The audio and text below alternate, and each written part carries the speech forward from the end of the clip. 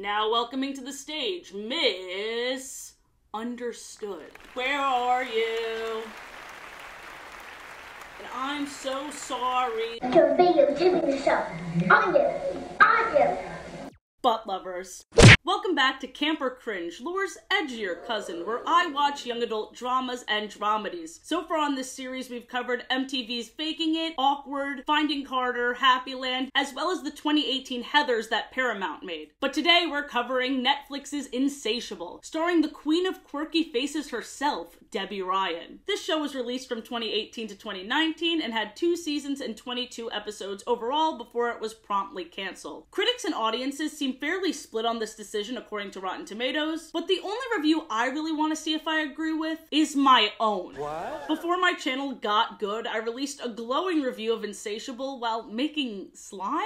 The first thing I did not like about the series. Also, apparently in the last 6 years, my balls dropped, because why does my voice sound like that? But I don't think it's bad for the right reasons people are accusing it of being bad, if that makes sense. It doesn't. I wrote down a list of the things 2018 Athena disliked and liked about the series to see if I agree after my 2024 watch. But first, I think we need a breather. I need to take care of myself. Oh, I know how to with this video's sponsor. One of my biggest New Year's resolutions was for me to take on a better self-care routine, so I really appreciate Care of for helping me start off the year right. Take it personally? Okay, I will. First, I took their quiz and they were able to find vitamins for my specific personal needs. I mainly focused on stress, immunity, and skin. With how much makeup I do for this channel, skin was one of the most important things to focus on. Care of thinks of everything, from the compostable film of the pill packets to the inspirational quotes. You become what you believe. Thanks, Oprah. I take these vitamins every morning and it puts a pep in my step for the rest of the day. I also love this collagen powder. It perfectly blended into my morning coffee and didn't affect the flavor or aftertaste at all, which I love. Such an easy new part of my morning routine. They also gave me these immunity boosters and they are also incredible. They taste like sugar candy, but they're good for me? Sign me up. Use code Athena P for 50% off your first order at Care of. Thank you so much to Care of for sponsoring this video and for helping me take care of myself. I'll never stop saying that, sorry. Now back to the video. First things first, general content warning for eating disorders being a major part of this show. I don't get into very many details, but just figured I'd give you the heads up. And even though this video may not trigger you, I definitely wouldn't recommend this show for anybody recovering. Our two main characters are Patty Bladell and Bob Armstrong, and the very fucked up, strange way their paths cross is the focus of this first episode. Patty was bullied her whole life for being fat. The first thing we see is the relentless bullying she faced on a day-to-day basis, which led her to a deep hatred of everyone in her school except for Nani, her best friend. Although if I were her, I'd hate Nani too. Let me tell you why. Patty has a crush on this guy named Brick because he helped her up after she fell. It's really quite sad. The only reason she has a crush on this guy is because he's not an asshole to her. He's the only one that's semi-decent to her. This origin story is such a painful watch. Like, the first episode might be my least favorite. So then, back to Nani. Nani blurts out to Brick that Patty wants to go on a date with him, despite the two barely knowing each other. Great call, Nani. That totally won't come across as too strong and scare him away. Oh, there he goes. Patty, now very upset, is eating outside of a convenience store. Very Heathers coded. This man harasses Patty, tries to take her food, so she punches him, and then he punches her. Switching over to Bob's story, he's a lawyer, but he also loves coaching teen beauty pageants. Unfortunately for him, his client and her mother are huge pieces of shit. The first thing we hear this girl, Dixie Sinclair, say is something very casually transphobic, and she says slurs, and it made me cringe so much. The one thing I will say is that they're not supposed to be good or redeemable. They are supposed to be the worst people you've ever seen, and this show accomplishes that. It makes us empathize more with our main characters, who also aren't good people, but they're not as bad, so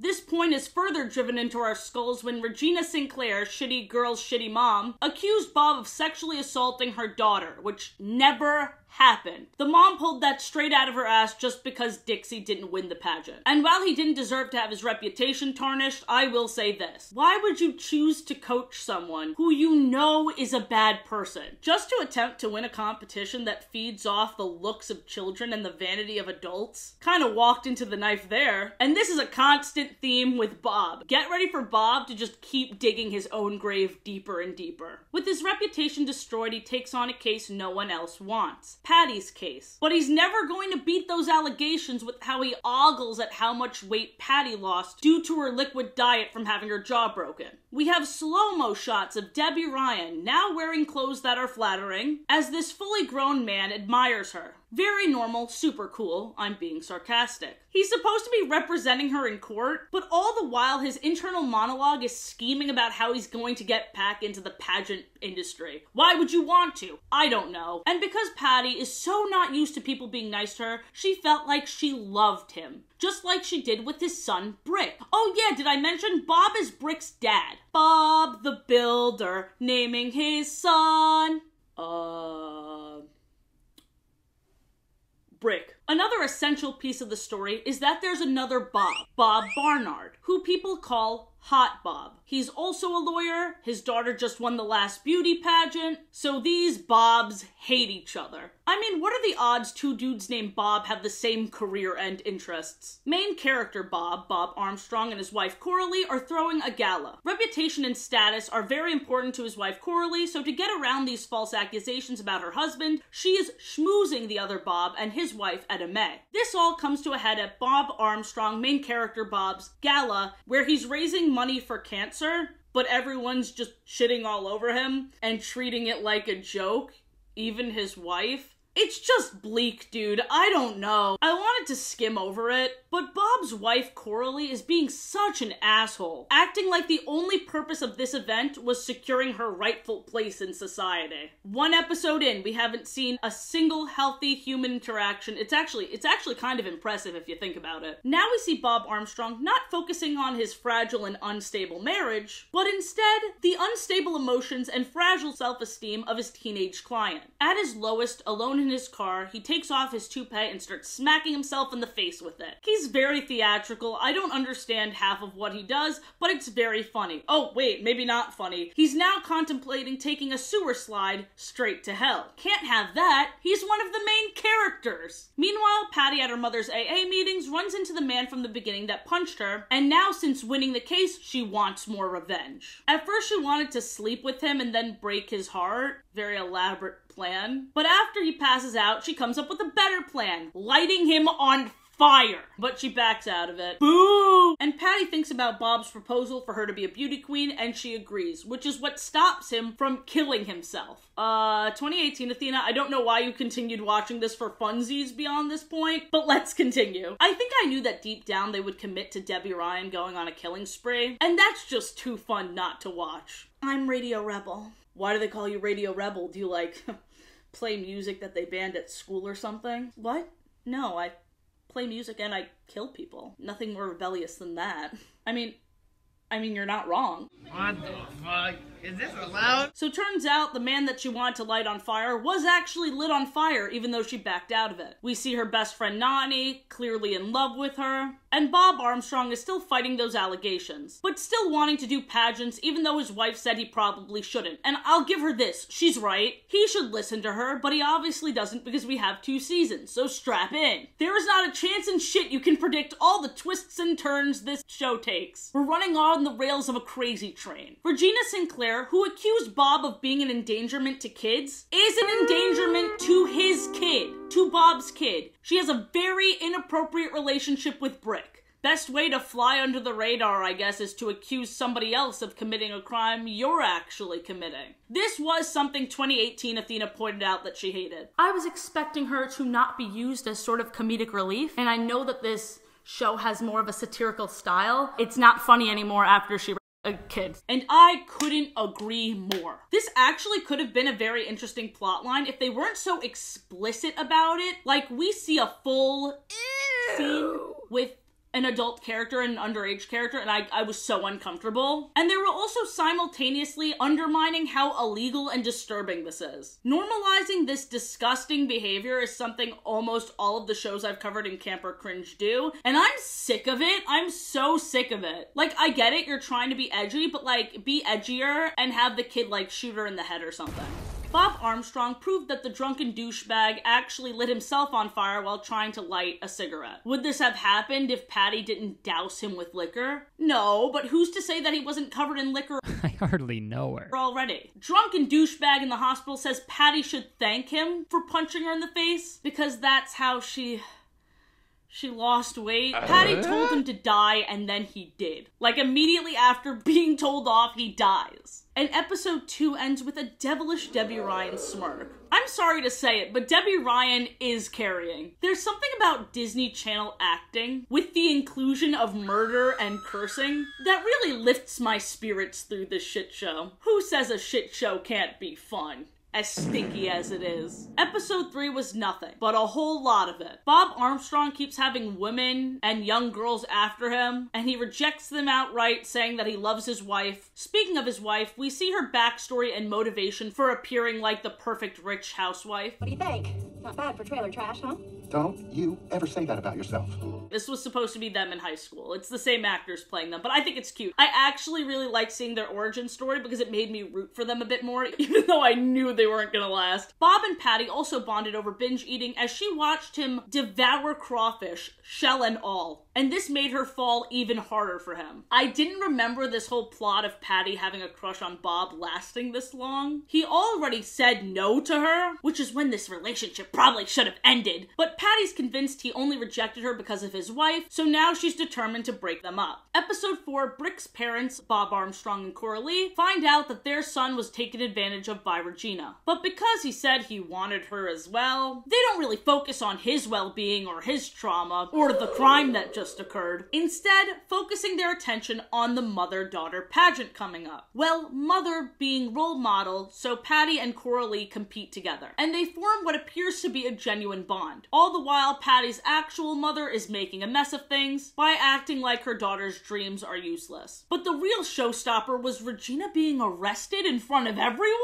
I forgot that shit happened because she is in the rest of the series, unfortunately. But damn, I wish that consequence stuck. I get that it's a dark comedy, but there's plenty of fucked up things happening in the plot already. Why couldn't we just let that one rest? I guess you'll have to see in season 2. So, the silver lining is Regina being arrested, even though that's short-lived, and Patty bonding with Coralie, right? Well, Patty and her mom actually made up, but when Patty wanted to hang out with her mother and Coralie, Coralie said that she was finally accepted by the rich bitches, so they can't hang out anymore.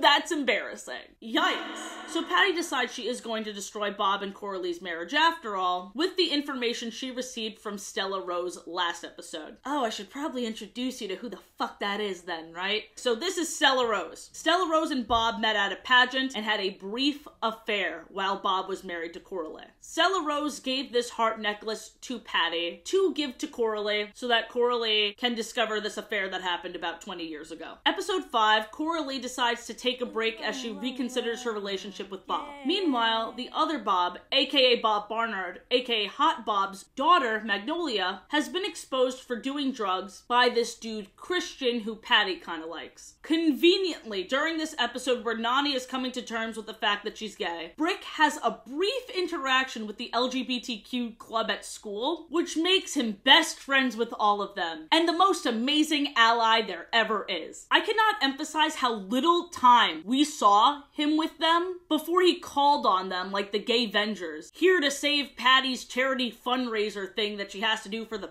pageant. Can you say shoehorned? 2018 Athena loved this plot point because it touched on Patty's body dysmorphia in a way that humanized her, and in the process she bonded with a trans woman going through something not the same at all, but similar-ish, a little, kinda. Here's a clip from how I explained it back then. Obviously those things are not the same thing, and they're not saying it's the same thing. It's just two people who are bonding over the fact that they are not completely comfortable in their own bodies yet. For different reasons, yes, and I thought that was a really, really great moment. Now here's a clip from the scene for context. I thought once I had my surgery, I'd feel better about myself. I'm still not comfortable wearing a bathing suit. Sometimes I wonder if I'm going to spend the rest of my life waiting for it to start. Me too. Maybe we don't have to. I feel so Free?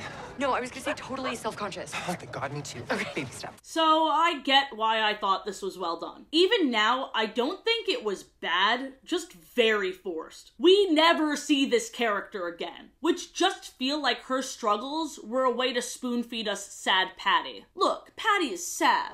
Feel bad for her. Feel bad for her even more. Also, she's not transphobic. Isn't that cool? Like, this trans character is only here to make our cis main character seem more likable and human. I mean, that's nowhere near the worst thing the show has done. I don't even think it's bad. It's just...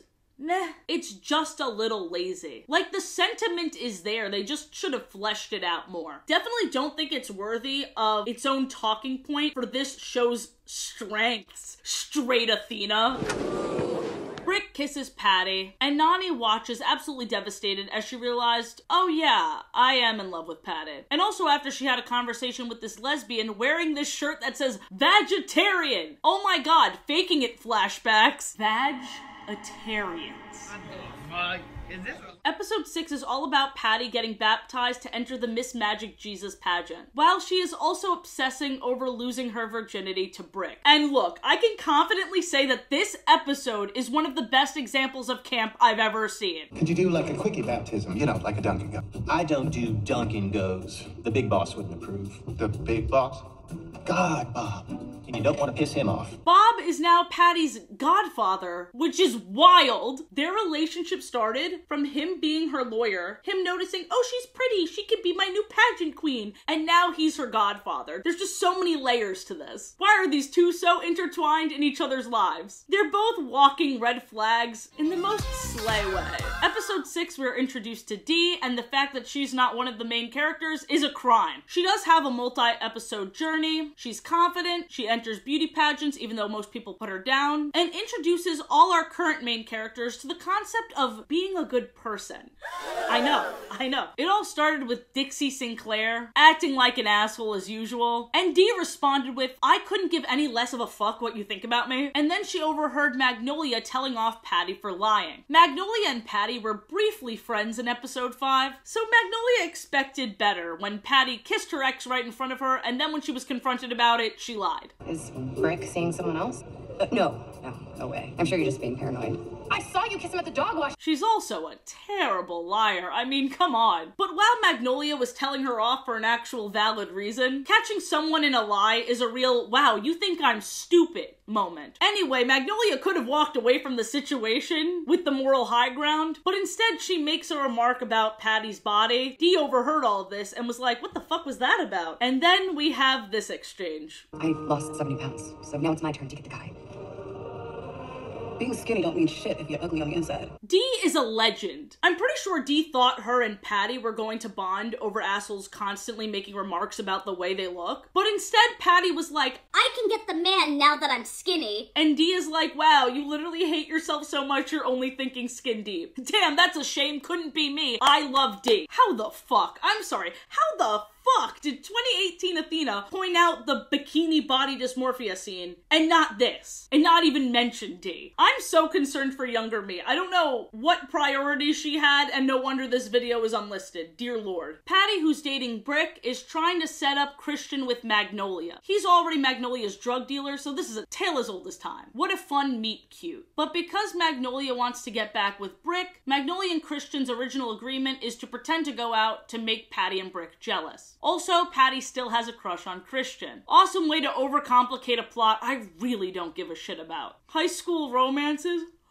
Snooze, I'm asleep, I'm snoring. When are Bob and his wife gonna get back together? And more importantly, when are the Bobs gonna get together? Yeah, spoiler alert, I've been holding it in this entire time. But Bob's bisexuality arc is my favorite thing ever. It's so over the top and fun and filled with drama. Oh shit, I think it actually started with this episode because the Bobs are wrestling for some reason. Why are they wrestling? Bob Armstrong, main character Bob, you came to the school to talk to the wrestling coach, to learn about your son's life, and be supportive over what he does. Not to kiss your son's ex's dad, aka your childhood friend turned enemy turned lover. This is normal for Bob. Bob has a weird sense of boundaries. Like when he caught Brick and Patty before they were gonna do things, he forbids his son from sleeping with someone on the grounds of she needs to do good in this pageant, so don't distract her. That was a wild way to write him. There was one line thrown in there that mentions Bob's fear of Patty's violence and expresses concern for his son. That is actually a great concern. I just wish it was his main one. He really does care more about Patty doing well in the pageant than his son having a healthy relationship with her. He could have been written as at least a good dad, but this dude is a walking disaster. Him and Patty are the same. They've been saying that this whole time, and it's been really creepy, but they're right though. They both deal with constant abuse, but then use that to be terrible. Nani starts developing feelings for Dee after she sees Dee sing in this coffee shop. And I love that for them, but this line was kind of weird to me. If any of you are interested in seeing a beauty pageant contestant who eats something besides celery and rice cakes, Most beauty pageant contestants have eating disorders, and I don't, so I'm better than them. What? Why are we clapping? Dee, I'm sorry. You lost me with that one. Bad writing. It's just bad writing. Her first appearance was awesome, and I love that she's gonna date Nani. Don't ruin this. Patty and Brick have been boyfriend-girlfriend for about a day, and she already cheated on him with Christian, who she tried to set up with Magnolia. Nani and Patty have an I love you and I love you too, just not like that faking it moment, but instead of Nani being heartbroken, she's just fully pissed. Not because her crush was one-sided, but more so because their entire friendship was one-sided. Also, Bob, trying to be supportive of his son, ruins the whole wrestling match by distracting him from the sidelines with his weird yells of encouragement. So now Patty and Bob are fully relying on a higher power to get rid of all their glaring character flaws, self-esteem issues, terrible decision-making, and mental illness. This baptism will make them reborn. Yeah. That's totally how that works. Oh, and Magnolia spiked Patty's drink with Molly. Have I mentioned that all these characters are horrible people? And I hate to admit it, but it's a really fun watch. Because even though I watched this whole series already, so much happens every episode. I completely forgot about this. Have you ever wanted a high, drug-induced, trippy scene of Debbie Ryan swimming deep into a baptism tank, talking to a donut about the unfillable hole in her soul? And then that scene ends with her in a bikini breaking up with her boyfriend of a day, only to get by another dude on the church playground. None of those words are in the Bible, besides maybe baptism and church. Everything else I'm gonna say no. Episode 7, Magnolia's confidence is down the shitter after losing 2 boyfriends to Patty in 2 days. We thought Stella Rose just helped Roxy with pageants, but turns out Roxy is her daughter, which means Bob Armstrong might be her dad. Patty was first runner-up in Miss Magic Jesus, and Magnolia won. Also, Roxy is Bob's daughter. Not main character Bob, not Bob Armstrong, Bob Barnard. Bob bastard child having Barnard. They also both had sex with Stella Rose. What do these two not have in common? Bob Barnard begs for Bob Armstrong's silence and the fact that he has the secret kid, so he admits that Magnolia cheated in the pageant because she had the answers to the Jesus quiz. He's doing this to make sure that Magnolia doesn't find out about his secret kid, but riddle me this, how does he not notice her standing right there? Bob blind as fuck Barnard. So, yeah, she knows. She didn't handle this news well, and she's in rehab now. Like I said, a lot happens every single episode. Patty runs away with Christian just because Bob doesn't pay attention to her for this one episode. I guess her daddy issues fully possessed her, and you already know what I'm gonna say. Relatable. Next episode, she returns home because after she had sex with Christian, she said, "I love you," and he said that was fine. And she was like, oh, I thought I fled my home and my friends and everyone I love. I thought I left that all behind me for love, not for fun. Fuck you. I'm Miss Magic Jesus. Bob and Coralie made up and were briefly together again, but then it was revealed that while she was on her little break, she slept with their masseuse, and he's all bitter about it. Patty thought she was pregnant for the entirety of episode 8, but turns out she just ate her twin in the womb. The pastor's convinced that this absorbed twin is pure evil that needs to be extinguished. In this universe, this dude actually does have this weird sixth sense where he puts his hands on someone and reveals all their desires, whatever they're thinking, if they're feeling guilty about something. Bob Barnard took over Bob Armstrong's dad's company. Now they're having a fist fight, which led to they stopped being friends because Bob Barnard was in love with Bob Armstrong and didn't want to admit it. You guys need to understand what a mindfuck this is for Bob Armstrong. Whoa, wait.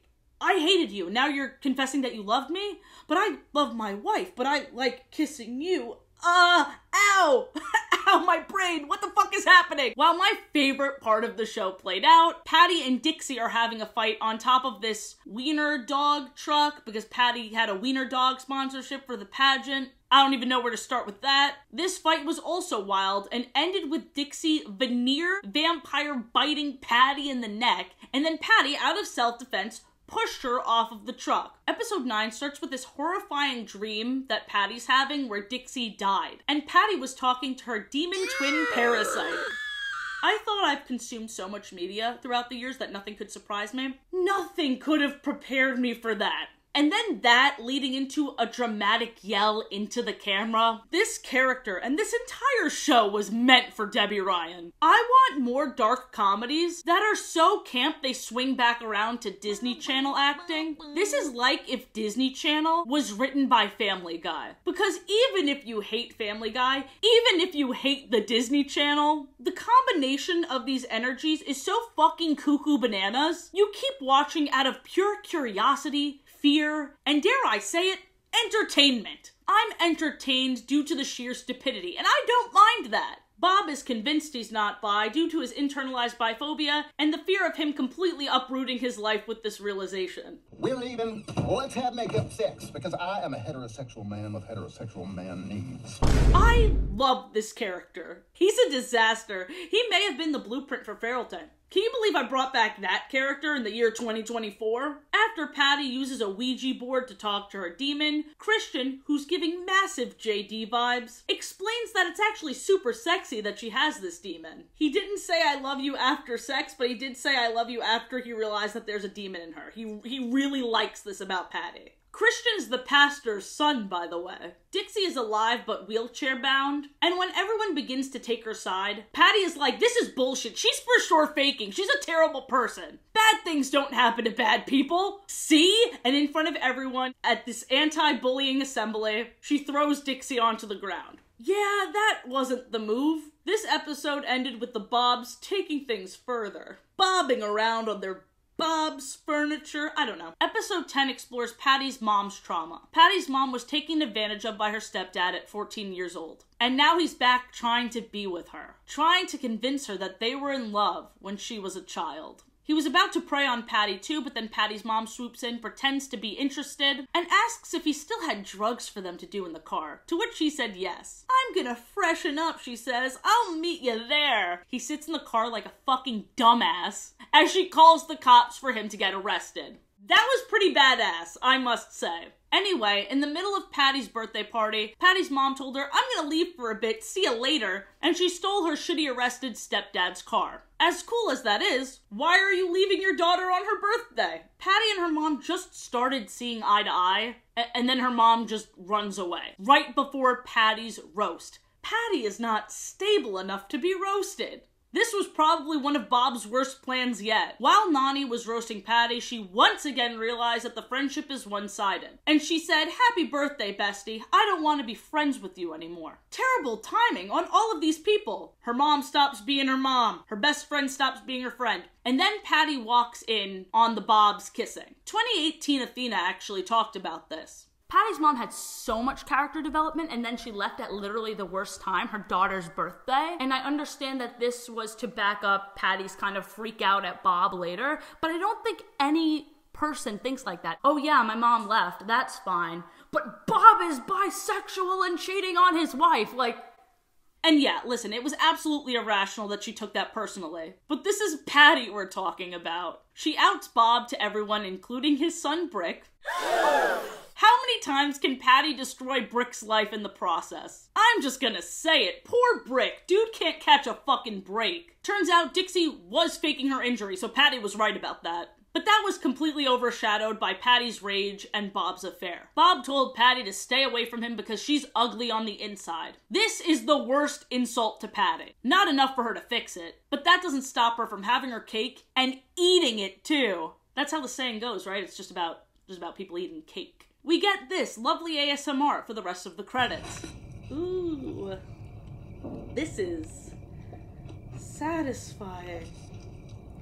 Emphasis on sad. That's fine.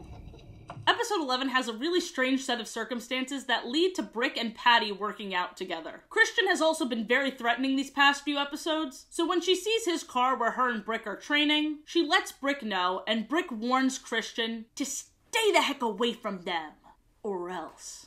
This sends Debbie Ryan all the way to Smirk City. Brick strong. Me likey. Roxy is now connecting with her dad, Bob Barnard, and both Bobs agree to coach her. Patty tries to apologize to Bob Armstrong, but it doesn't go over well. And he even rubs the fact that he's coaching Roxy in her face. This is the saddest we've seen her all season. She really went 0 to 100 over this whole pageant bullshit. She is convinced that getting the crown is the only way that she'll ever be happy. At first she thought being skinny would make her happy. She's still not happy. She's convinced winning will make her happy. She will do anything besides the internal work she actually has to do. Ready for bisexual bullshit? The Bobs and Coralie are all crying. Bob Armstrong loves them both. They're all distraught, and then Coralie sees the Bobs kiss and she's like, and then she makes out with Bob Barnard, and Bob Armstrong's like, oh, all right, I can work with this. Possible throuple couple, everybody. Patty, after spiraling about Roxy taking her place, Bob is supposed to be my pageant coach / father figure. Patty tases Roxy with a taser. But then someone takes out Patty with a blow dart. And that's where the episode ends. Season 1 finale time. Stella Rose and Roxy kidnapped Patty. Dun dun dun. Roxy wasn't there to reunite with her dad. She wanted revenge. This cutthroat plot revolving around beauty pageants is perfect, by the way. I feel like I've said that already, but still. And then Brick walks in on this. Poor Brick. But Bob's not concerned about his son or anything. He wants to keep the party going. But his wife and boyfriend are like, maybe tomorrow, the mood is gone. And Bob's like, oh yeah, well if the mood is gone, why am I still horny? I'm gonna say it. This guy's a legend. Stella Rose revealed her evil scheme to Bob. Mwahaha! You'll never win regionals now, because Roxy is with me. And Bob responds with, no! Wait, I don't care. I just had sex with my wife and boyfriend. My life is great. If Bob took his own life in episode 1, he never would have had that three-way. Now that's inspirational. Think about that next time you're down. Stella Rose, devastated about how well Bob's life is going, decides she's gonna kill Patty. But Patty escapes. Stella Rose is a terrible villain because if she was just a little patient, she would have seen the throuple break up before they even began. Bob's wife and boyfriend are now asking him to choose, and he hates it. He wants both. ¿Por qué no los dos? And then they both just start beating him up. After Patty escapes from Stella Rose, she gets a text from Magnolia and decides she's gonna meet up with her. I think she feels bad about the whole stealing both of her boyfriends thing. But when she shows up, surprise, it's actually Christian, and Magnolia is knocked out in the trunk of his car. He thinks this will make Patty fall in love with him again because he got rid of the competition, and I was half expecting Patty to say, you imbecile, she's not my biggest competition. That's Roxy. Come back to me when you kidnap the right person. What? But Christian was like, I was thinking we could kill her together.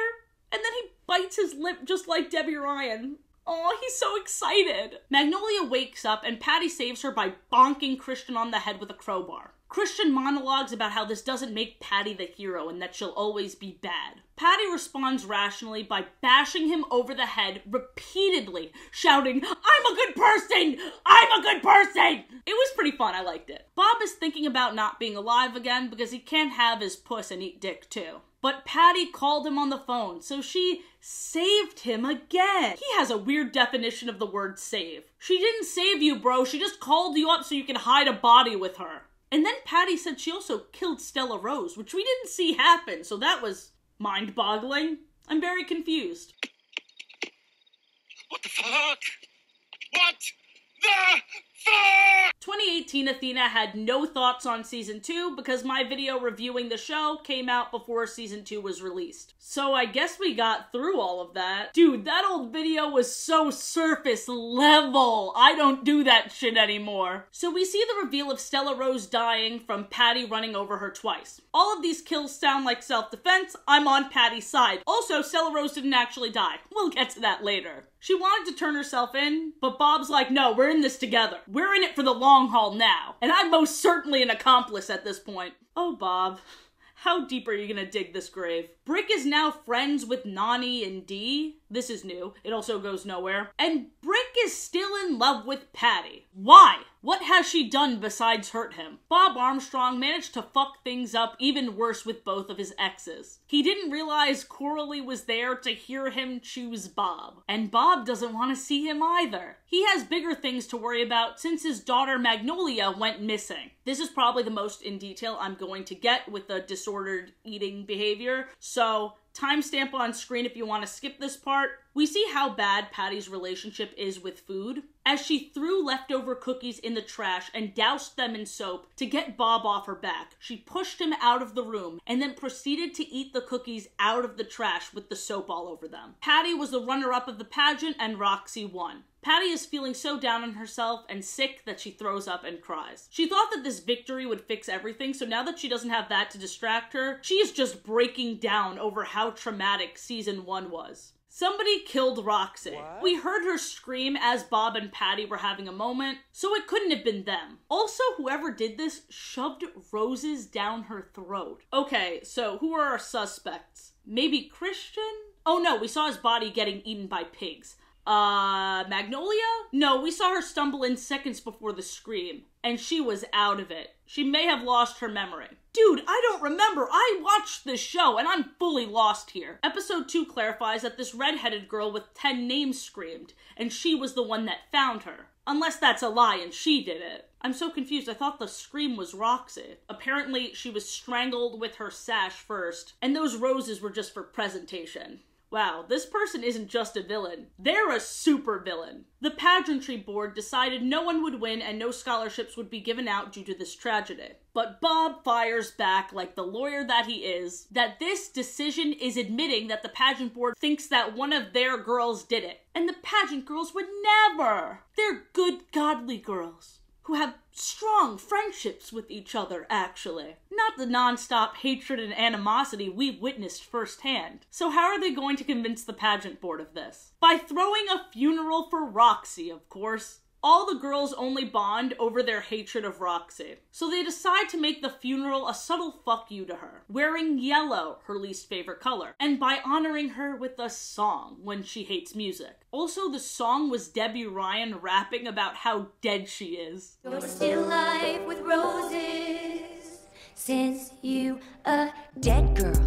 You make me so sad, your life was so rad, but now it's over.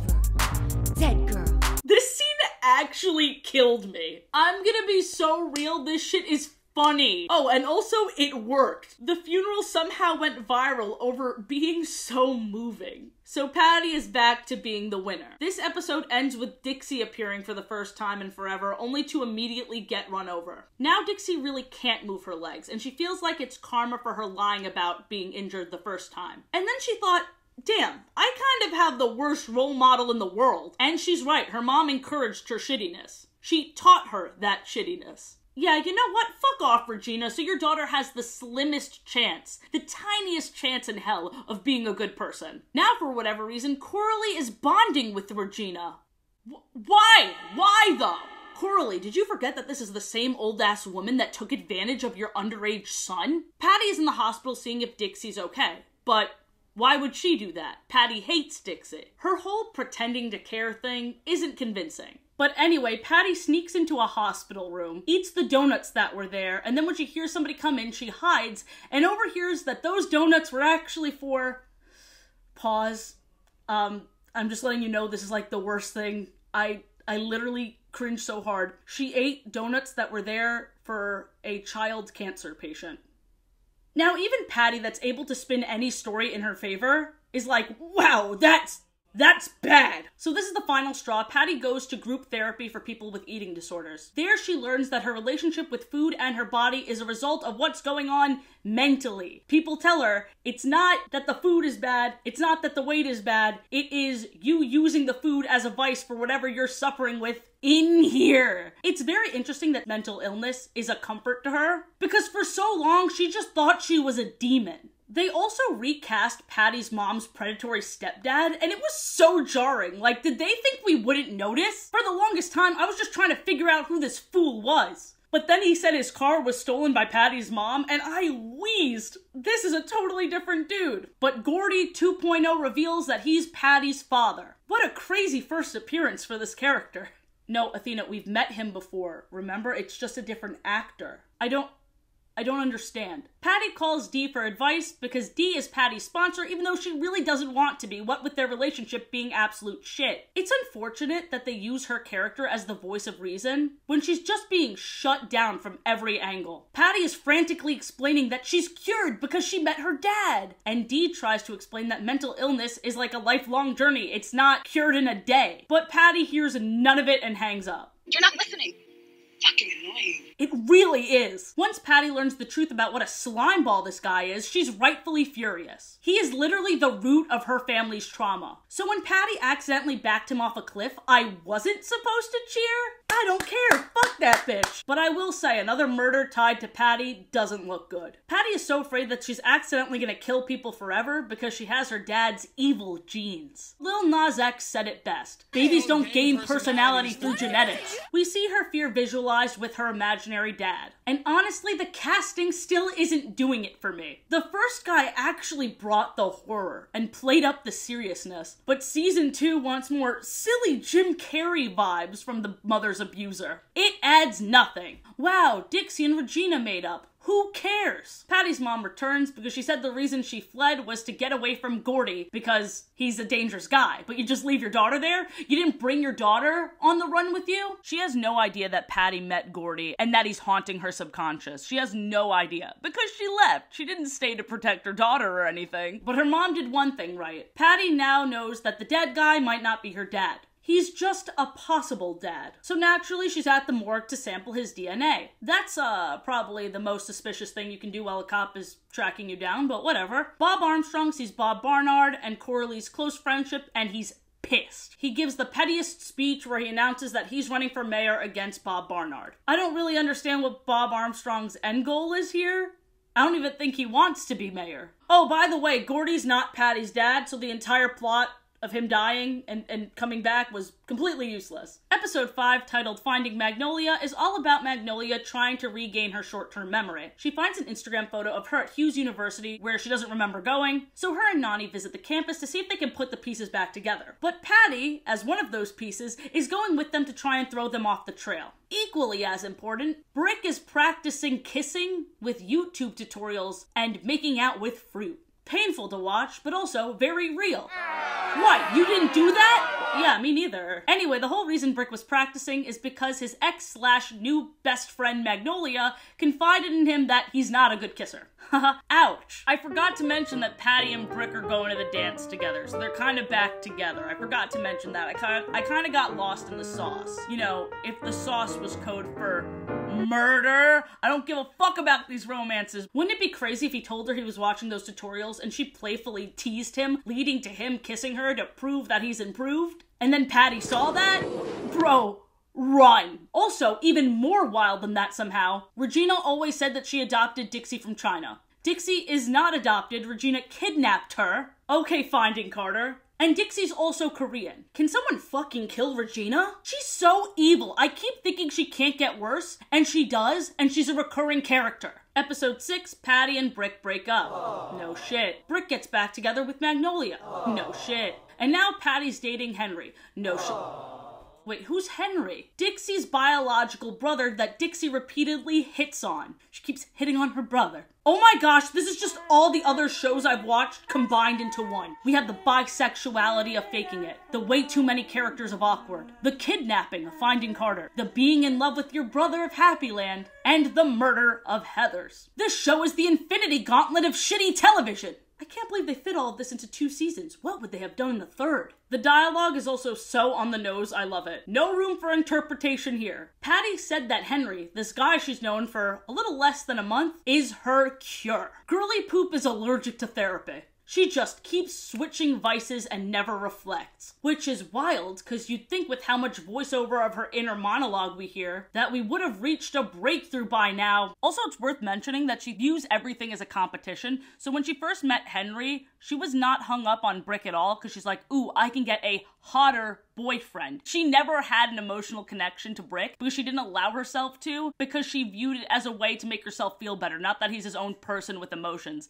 As he was trying to explain how he wasn't feeling heard in the relationship, his voice fades out and we hear her inner monologue, so she's not listening to him. Episode 7 follows Nani, and we hear Nani's voiceover just like we did with Magnolia in Magnolia's episode. They're trying to show us the hopes and dreams of each character, but when we only follow them for one episode, it kind of loses all impact. Like, the last episode with Magnolia, she was talking about how out of place she felt, but this is the first and last time we hear about it. Like, maybe if you want to touch on these things, we should give it the attention it deserves. So Nani has some big character moments in this episode, as I said, but because they're not related to the main plot, Cliff Notes time. Patty was about to get attacked, but Nani sees this and defends her friend with an adult toy. Oh, like Legos? Well, that is certainly a toy adults can enjoy. That's not really what I was saying. So, like Pokemon cards. Yeah, sure, whatever. We have the classic trope of, how did we get here? Rewind. Yeah, it's rewind time. Nani and Dee broke up for some bullshit reason and now we're all caught up. Oh, that was quick. Nani found the car of the dude that tried to kill Patty and found a duffel bag full of money and a picture of Patty. So she realized he was a hitman someone called. That someone is that pageant girl with like 10 different names. Heather Christina Pamela Kendall Jackson Johnson was second runner-up during that pageant where Roxy was killed, so she definitely has a motive. How did this pageant go? Patty ran away humiliated. She didn't even hear that she got third runner-up for being so brave after she was almost killed. Oh, so a pity prize. Patty would have loved that. Oh, and Patty's mom was jumped, tied up in her own house because her boob job was apparently full of cocaine. What? Patty saved her mom and killed 3 more people. I've killed 3 people. Things are getting pretty off the rails. What happens next? Another triple homicide?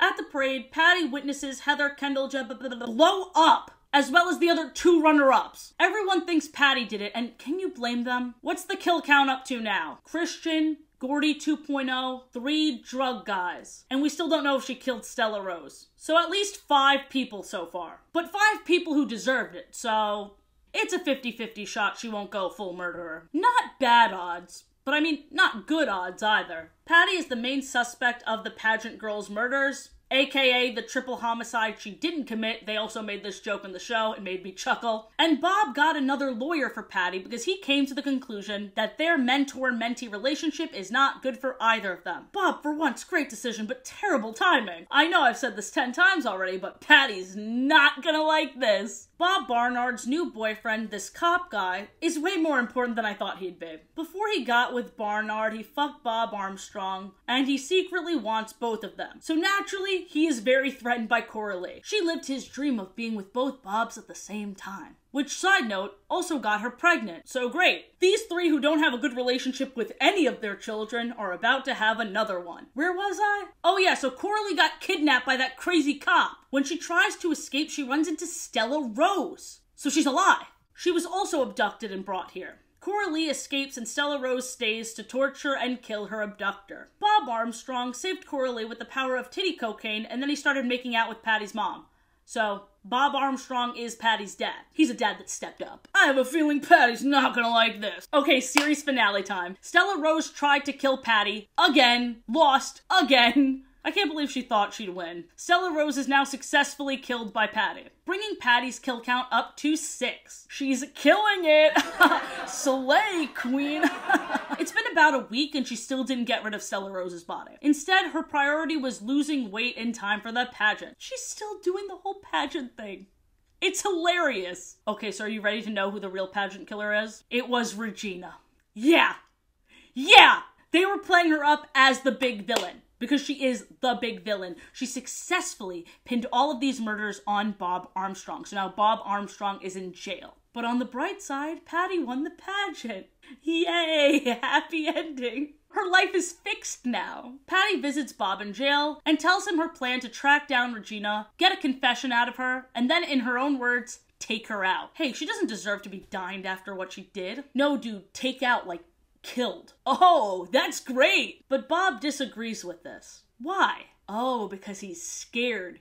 He realizes that Patty loves killing. We then see all of Patty's kills and it's revealed that she was smiling. We never saw this smiling as it was playing out, but now it's revealed to us that Patty actually really does like killing. I almost forgot how great this ending was. Patty says, and I quote, "Nothing tastes as good as killing feels."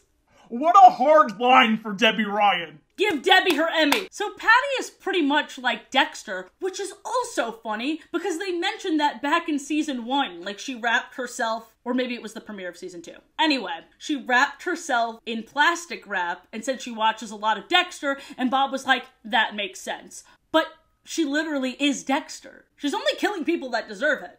Am I not supposed to be on her side? She's like, oh, I'm gonna stop hurting myself. I'm gonna hurt people that deserve it. Queen.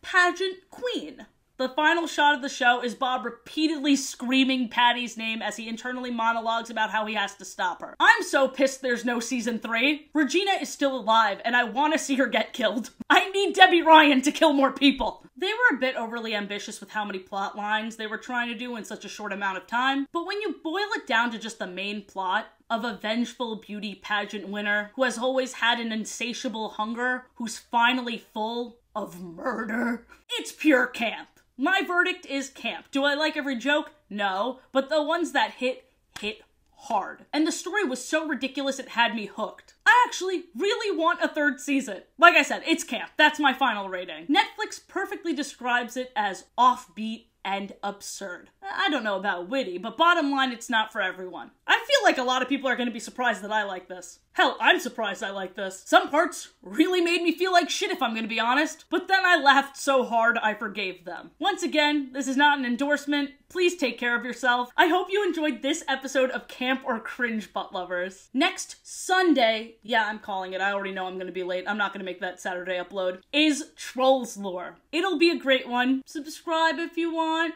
Like the video if you want. And have a great day. That's not optional. You have to. Bye!